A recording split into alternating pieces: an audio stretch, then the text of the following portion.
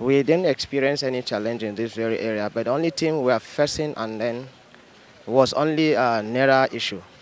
Uh, some of our voters who were supposed to go out for voting, they experienced lack of cash, this cashless policy. Some of them were not having cash, and at the end of it, some of them couldn't even resolve going to their voting center. And some that have done their transfer, they not even come out from this place. So these are the challenges we are having yesterday. Then today, they are comprising all this thing, the result.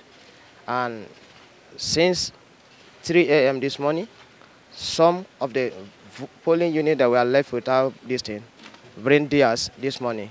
And that is what they are still doing. And at the end of today, by the grace of God, we are done sorting. It's only county portion we are waiting for now. By the grace of God, if it begins, that is why we are bringing some of our people from within.